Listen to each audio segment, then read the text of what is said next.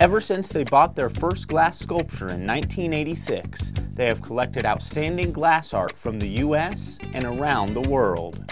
Along with other collectors and artists, they have actively promoted glass art for many years, and it has become an integral part of their home and their lives.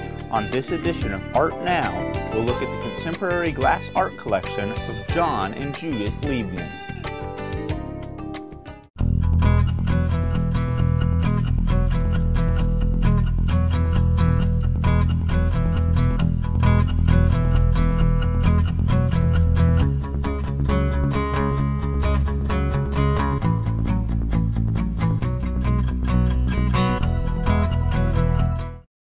The next piece we're going to look at is Amber Trapeze Man, which is by David Bennett.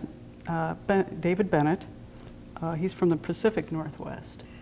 This artist has a very interesting background because he was a very successful lawyer, and in his mid-50s, while on the board of the Pilchuck Glass School, decided he would take up blowing glass. Now, not very many people are able in their mid-50s to take up blowing glass. All of his pieces that I know of have been a combination of metal and blown glass. And his son, who is a metal worker, takes the design for the metal and builds the metal structure. And in this case, there are, what, 8 pieces? 10. 10 pieces. And into each piece, David Bennett, the artist, blows into blows the hot glass into the piece. Then, after all the pieces are done and annealed, he has a magic way of connecting them together without ruining the metal or ruining the glass. Now, the second interesting thing about them is he's done these wonderful pieces. This is the second piece we bought by him, and now he's decided to retire. So he started in his mid-50s, and he's not our age yet. He's not 70 yet, is he? 75 yet? I think he's in his late 60s. Late 60s. Okay, so he's had a terrific career as a lawyer and then as an artist. Wow. Okay. Very impressive. Okay, this next piece is called Lounge, and it's by Jon, maybe, is it Jan? Jan Borowski, and who is Polish. Okay. We were traveling with a group of fellow glass collectors and visiting a spot in Poland where they had arranged a whole room full of work by Polish artists. And we walked in, and I don't usually like humorous pieces. My husband is the one that likes humorous pieces, and he couldn't believe it. I took one look at this and thought it was absolutely great. Now, one of the most interesting things about this piece is that the artist, Jan, was only 22 years old when he made this piece. Now, he's in a family of glass artists. His father is a very well-known glass artist, and he's got 2 brothers. One brother has done a lot of glass and is still active as a glass artist. The third brother, the middle brother, has dabbled a little bit in glass, but has taken over as the business manager. It's a really interesting family. The reason he goes by Jan is that his father's name is Stanislav and is known as Stanislav Borowski. Okay. And so the son had to distinguish himself from the father, and so he for a while he used just his middle name, but now he is using Jan. Okay, and then this third piece here is actually pretty unique. Well, it's very unique, and it was my husband's 60th birthday present to me. And he meant it as a surprise. Now, we had this rule that we both had to like a piece of glass before we bought it. Mm-hmm. So how is he going to surprise me with a glass sculpture? Well, number one, he knew that I had spent months designing the kitchen for this house, and we were in the midst of building this house. And he had all the plans, and he had samples of the materials. And he also knew that I liked the work of the artist that did this piece, Emily Brock. Yeah, this is Emily Brock. This is Emily Brock. So he sent her the pictures of the kitchen and samples of all the material, and then she did the piece, including some flowers here that are, let me back up. Emily lives outside of Santa Fe, and she's got a good friend, Flo Perkins, who's also a glass artist who lives near Santa Fe. And she saw our Flo Perkins pick flowers that are in the entryway and decided she would put those in here as well. In any case, Jon had then to surprise me with a piece. So he had it shipped to Colorado, where we were spending the summer, in a gated community on a golf course. He had it sent to the men's locker rooms so that my friends and I would not see it. Right. And all the men promised not to tell their wives. And then the evening of my birthday, he let me unveil the piece. And I was just wonderful. Absolutely thrilled. Yeah, the detail on this is incredible. I don't know if our viewers can see it, but everything is down to the minutest detail. Yeah, so it has got my KitchenAid, it's got the coffee maker, it even has some placemats that we had at the time. So. Well, that was a great surprise. It's a fabulous surprise. Okay, we're going to move then toward the kitchen, where there are a few more pieces we want to look at. The Higgins, Frances and her husband Michael are icons of American glass in a way. The American studio glass movement started in the early 1960s, but these folks were working in glass right after World War II in the late 1940s. They weren't blowing glass, they were kiln forming glass, that is using usually sheets of glass and forming it in a kiln. This piece was made in a very unusual way. Frances started with two circular discs of glass enameled in between the two. So a flat piece about that big, enameled with the enamel in the middle between the two pieces. And then she set that circular sandwich, if you will, on a circular metal stand about as high as the piece, and put that into a kiln. And then the bottom drops through as it heats up down until it hits the floor of the kiln. So what she had to be able to imagine as she was developing it was how long those trunks were going to stretch when they dropped through the floor, because it started as something that was significantly shorter. The Higgins worked in Illinois, in a suburb of Chicago, for most of their careers. They continued working until they were well into their 80s. Michael died, and Frances stopped working shortly after Michael died. But they have become quite well known as pioneers of the glass movement, even though they were really before the glass movement. Right. Okay, the next piece we're going to look at is over here, but it's by Carmen Lozar, and it is called Taking Home. And I'm gonna pick this one up. Carmen Lozar is another Champaign-Urbana person. She's a native of Champaign, raised in Champaign, and she's now over at Illinois Wesleyan in Bloomington.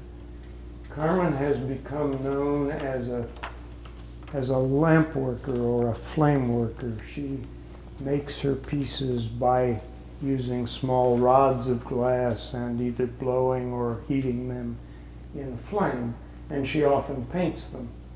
And she is one of the country's best flame workers now. The other thing about Carmen that's fun is that her pieces all tell a story. And some of them take more imagination to think of the story than others. And this one, the story, when you finally see it all, really hits you in the face.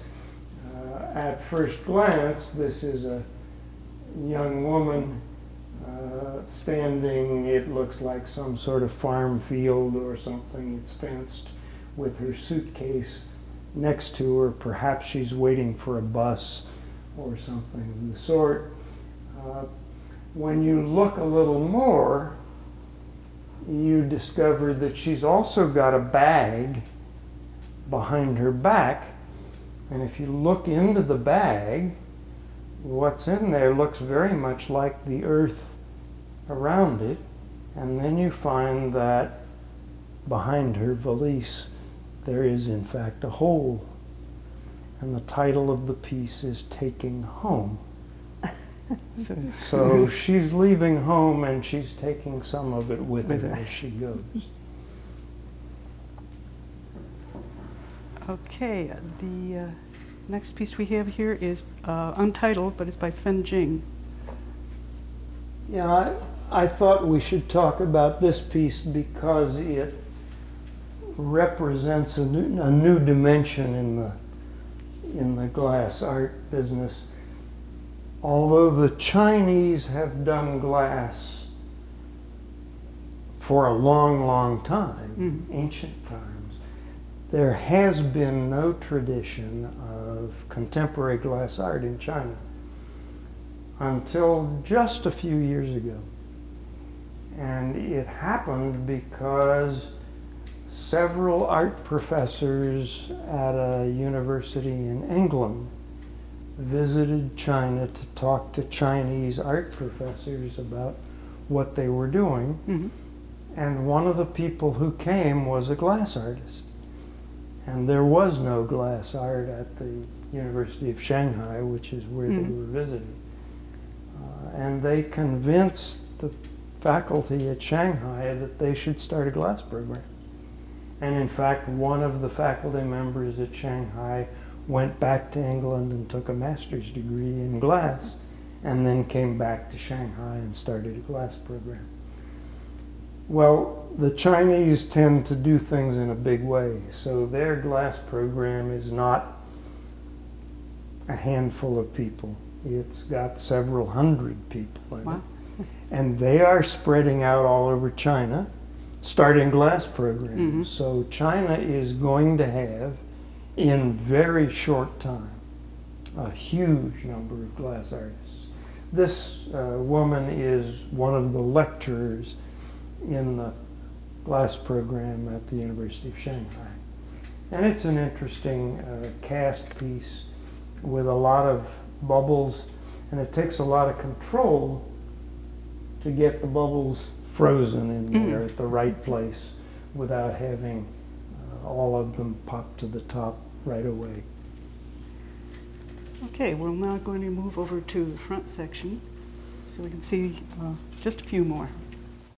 It's a very striking piece by Stanislav Lubensky and Yaroslava Brichtova. It's called Rectangular Cube Space. Lubensky and Brichtova are another pair of legends in the glass world.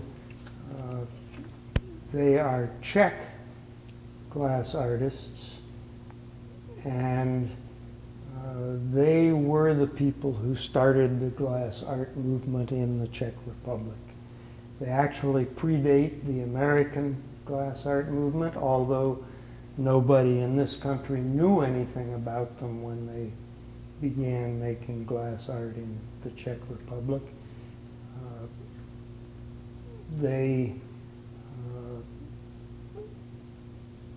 Yaroslava Brichtova is actually the daughter of a glass artisan in the Czech Republic, and she and Stanislav Lubensky began to work together in the late 1950s under the communists in the Czech Republic.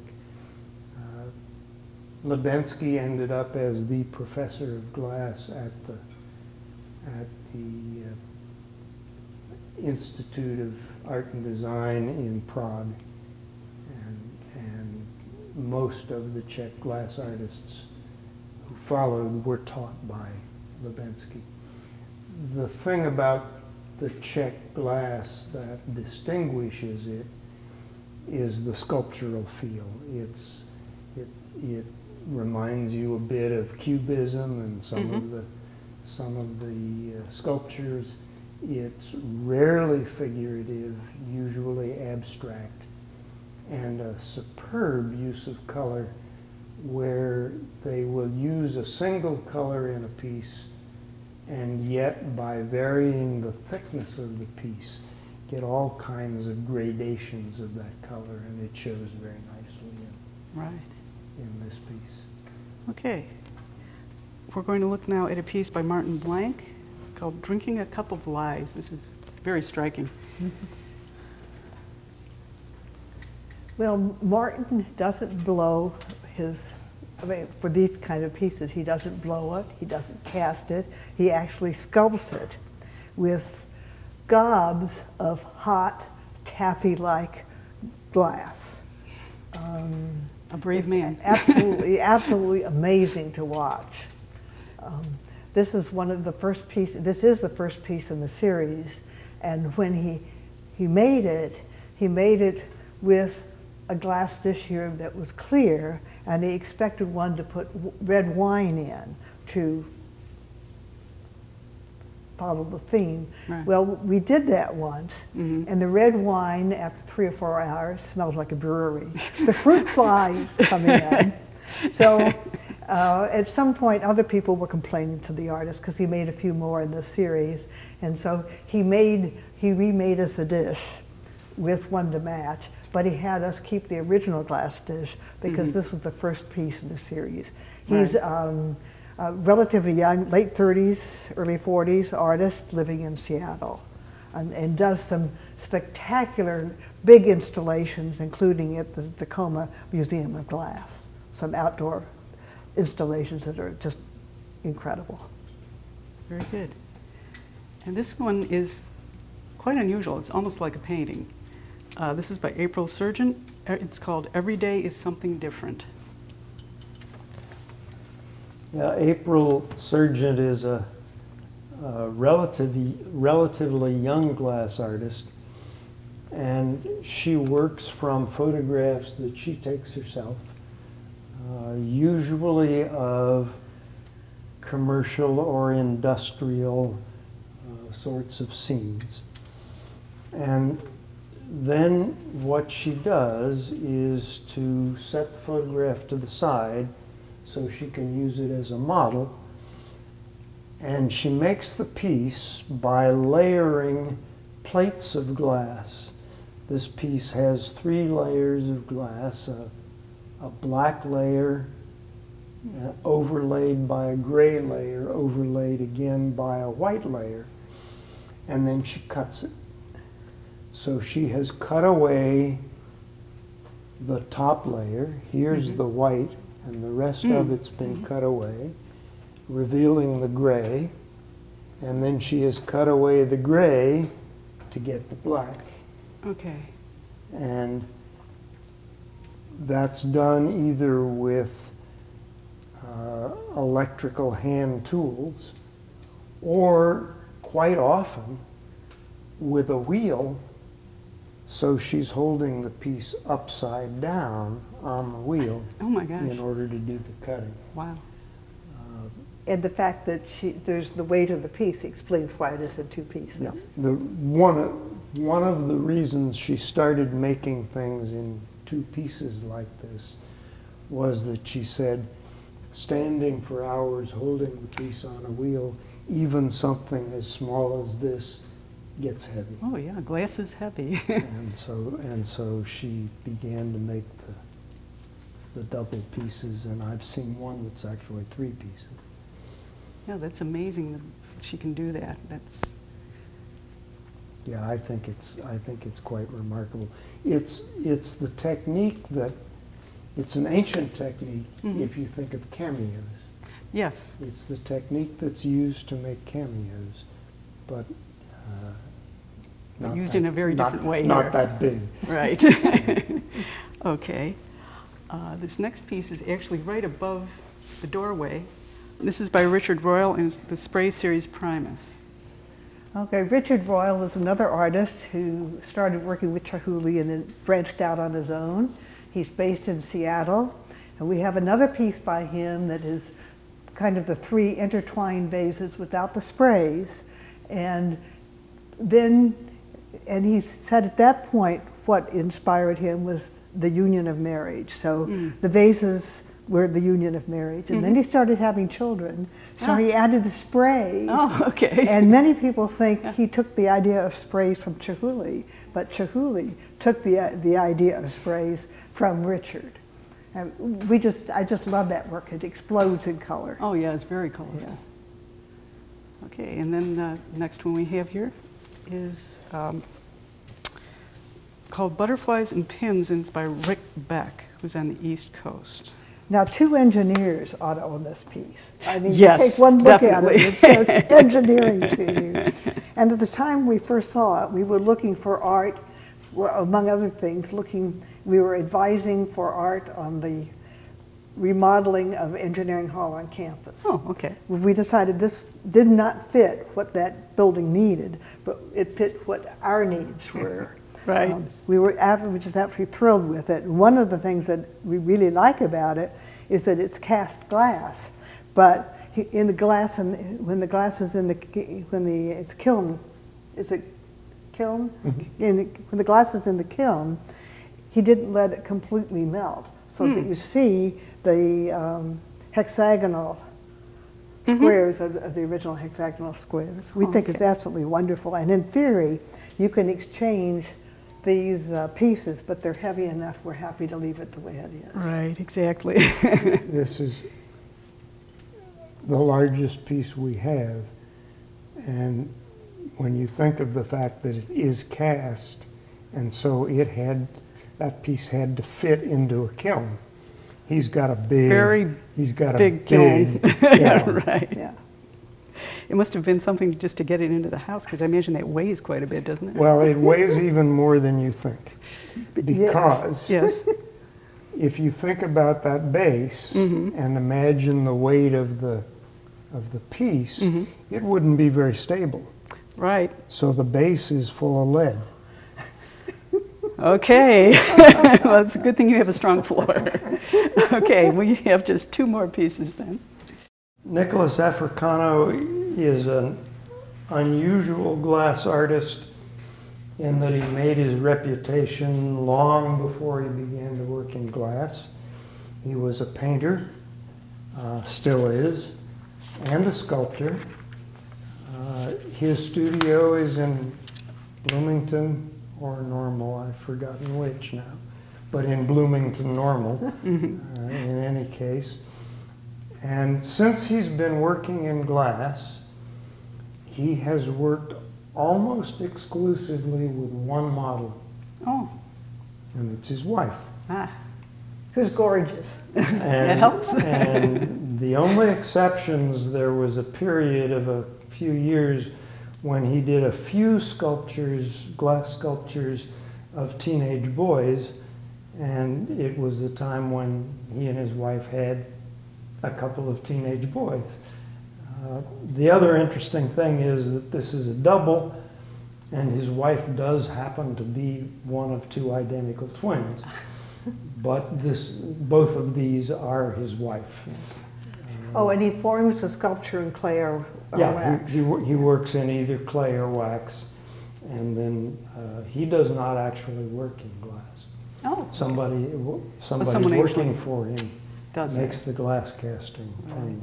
Right. Well, the amount of detail on it is amazing, the texture. Yeah, he gets these wonderful textures, and the way he makes the dress, all the folds and creases and lace around the collar. And right, they're it's just amazing.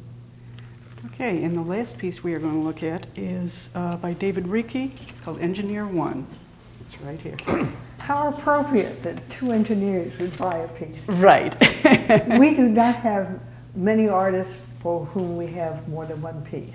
And we had a piece of David Ricci's out in Colorado. We've always enjoyed his sense of humor. He's a British artist. We had a chance to meet him on a trip to England. And we walked into SOFA, the big glass show in Chicago every fall, every November. And we took one look at this and said, number one, it's a Reiki, we love Reiki. And number two, it says engineers. Right. So we have to have it. Reiki wonderful. Likes to do social commentary.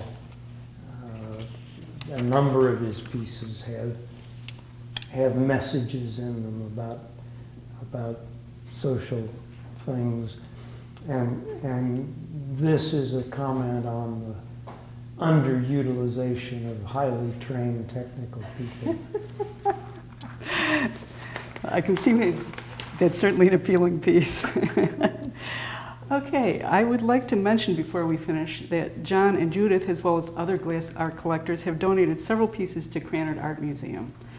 This supports the mission of the charitable organization Art Alliance for Contemporary Glass, which tries to educate the public about contemporary glass by encouraging museums to display glass art. So thanks for being with us. I really appreciate your allowing us to enter your home and see these pieces. And I want to thank you for watching Art Now. Our guests have been Jon and Judith Liebman. To learn more about glass art, go to the websites for Art Alliance for Contemporary Glass at www.contempglass.org, the Glass Art Society at www.glassart.org, or the Corning Museum of Glass at www.cmog.org. We hope you've enjoyed today's show, and we also hope it will inspire you to explore the local art scene and to make your own art now.